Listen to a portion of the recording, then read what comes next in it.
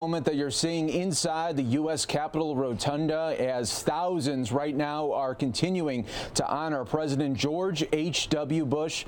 Welcome everyone here to News Now. I'm your host Mike Page. Thank you so much for joining us here today. We're going to go right back out to D.C. right now because Fox 26 anchor Kaitlin Monte is live there in D.C. that's covering every angle of this very historic moment. Kaitlin, how are you?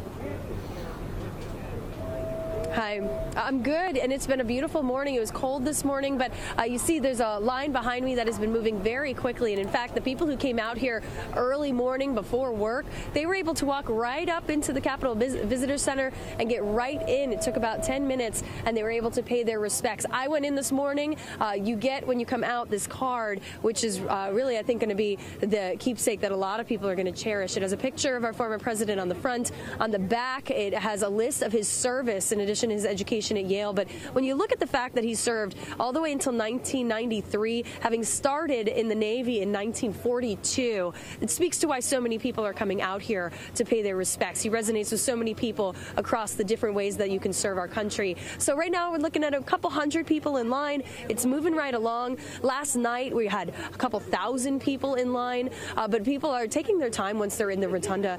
This is a really historic moment, of course, for so many people. And from talking to people, we have spoken to everyone from people who said they were just walking by last night, heard the drumming of the motorcade arriving and decided to swing into line, and people who say they drove 10 hours just to be here for this event.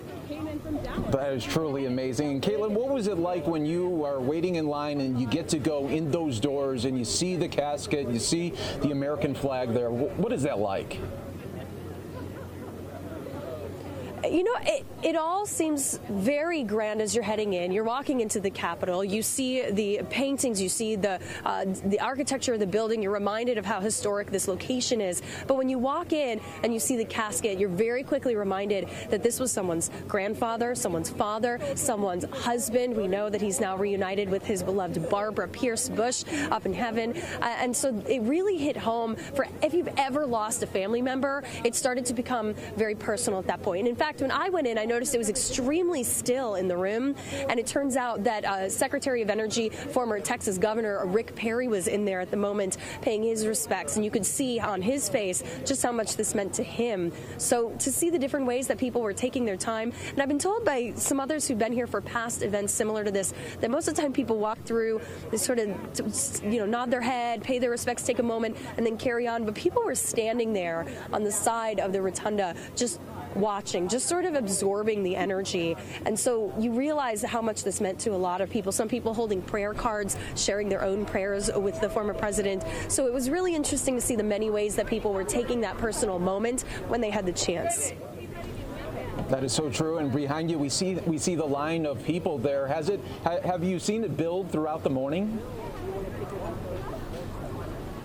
Absolutely. This morning, there was no line. You could walk straight through the gate and head right in through security. So people were able to be in, through, and out in 20 minutes if they wanted to do it before work. Now we're starting to see the line build. I think the lunch crowds come out, and some folks are getting off work early.